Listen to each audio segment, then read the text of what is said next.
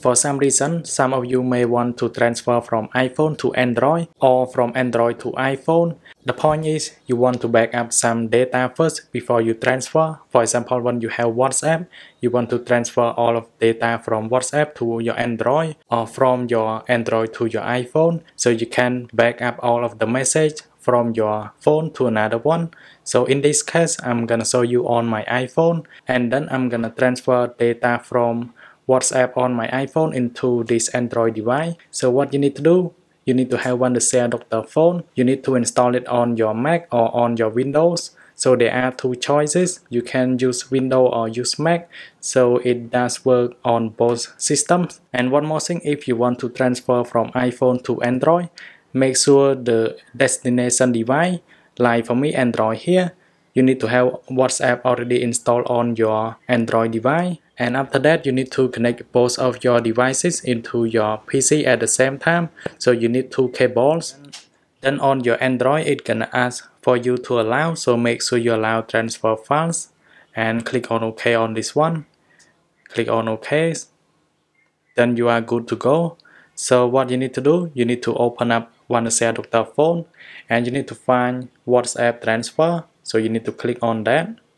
After that, you should be able to see this page pop up, and you can see on the side of the software there are many social media that you can transfer, but for this one I'm gonna mainly focus on WhatsApp, where you can transfer WhatsApp messages into your other device. So I can just click on that.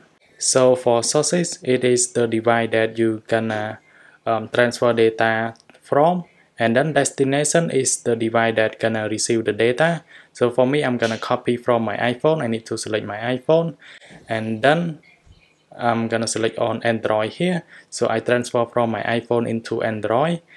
Then I can just finally click on transfer. Now click on continue. Now it is doing its process. So it may take some time depending on the data on your device.